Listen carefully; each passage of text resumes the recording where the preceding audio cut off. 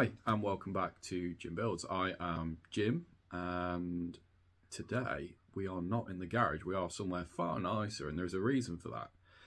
And that is because this is an inside job. Now, when I was looking at the gearbox adapter plate originally, a couple of episodes back, I wanted to get a price for scanning the plate that I'd made, so I can perhaps replicate it, get something water jet cut or laser cut. And the price I got was, don't get me wrong, it was fair, but it got me thinking, why not just buy a 3D scanner myself? Because there's quite a few jobs that I want to do moving on in the future. And have a go myself. So I have bought this, the Revopoint Pop 3. Now there's quite a few videos on these, but I just thought I'd talk about my experience with it. I've had it about 2 weeks now. I'm still getting used to it, but it's got some pretty cool things and it comes in a really cool box, which I'll show you now.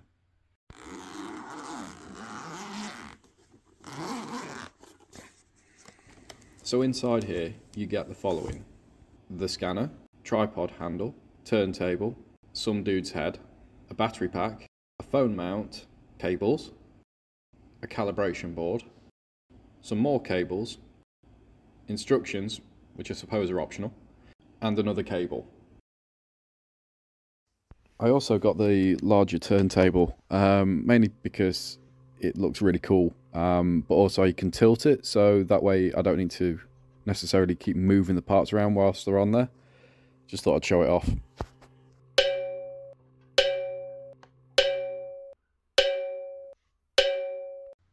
So what does this mean for you guys? So I'm going to start off with something pretty easy, using the turntable, because the problem I'm finding with when you try and go freestyle with the Pop 3 is that it ends up, it's trying to get the right distance. You know, we'll talk about this in a bit. So for the first thing, this is the rear cover, crank seal cover for a crossflow. Now I've already modified one of these, and that's something that's going to come up in the next year. I've just got to get some stuff finished with the gearbox first. And it's got me thinking about, well, perhaps I could actually produce something instead of modifying. So let's get this set up on the turntable and I'll show you how easy this is to scan. So I've set the turntable going and just pressed to start scanning, and all I need to do is just wait for this to do at least one full rotation. Try and pick up as much data as you can get, and you can see, because it's all set at a perfect distance, it seems to go pretty well.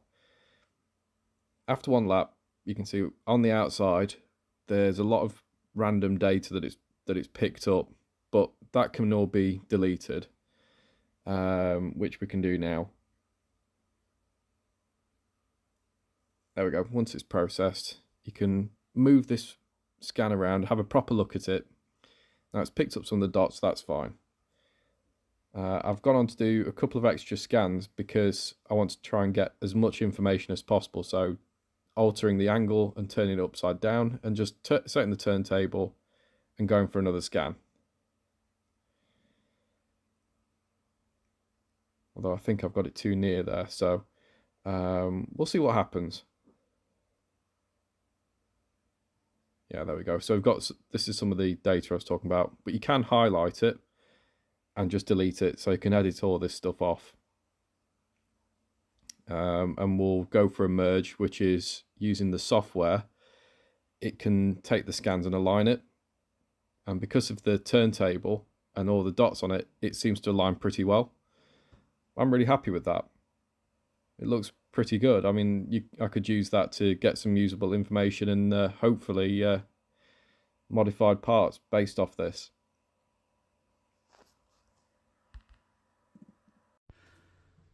I think the cover's worked out quite well. I'm happy with the result. Bit of processing work, and I'm still learning, so there's a lot of helpful stuff on the Revopoint software that really does explain things in a lot better detail than what I could. So I'm going to challenge myself now.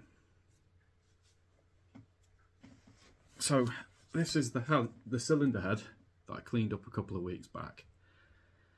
Now I want to do some stuff with these moving on, particularly the engine, which is something I'm going to talk about next year once the gearbox is in and I've got time to focus on this.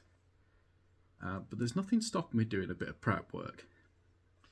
So let's see if I can scan this and what it looks like.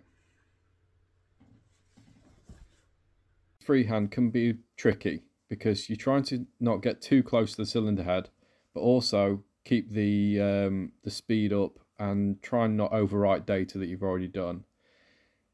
I'm still trying to figure this out. It's a lot easier using a turntable, but the head is just too heavy.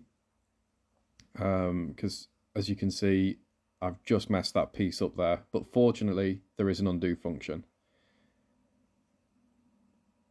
So I carried on scanning the head, so do a bit, move it, do another scan and move it, and it seemed to go pretty well, I think.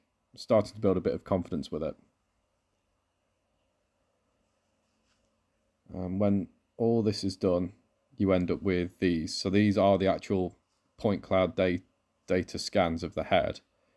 And what I'm trying to do here is merge these together to make one solid block. So using the software, it's done this, but as you can see, we've got a bit of a problem.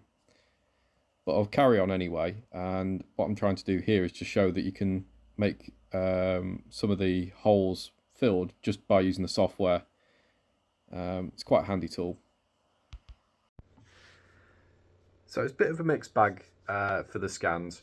The oil seal I'm really happy with, and I'm going to start trying doing some stuff with that. The cylinder head, I think what I really need to do is put on some locating dots, so it'll help the alignment when I come to merge it all. This is something I'm definitely going to come back and try again. I need to just get some random scans in and just get used to handling a 3D scanner, because this is literally the first thing I've done with it. But I think a bit more time and I'll have it sorted. So I'd be interested to know what you think of 3D scanning. If you've got any experience of it, please give me some, because I'm clearly lacking. But also, what do you think I should scan? Plenty of options. I've got a few things I want to do with the engine, like I've said. And I think I'll use this as a good way of getting into that. And maybe some other parts for the Cortina as well.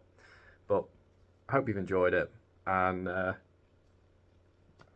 thanks for watching.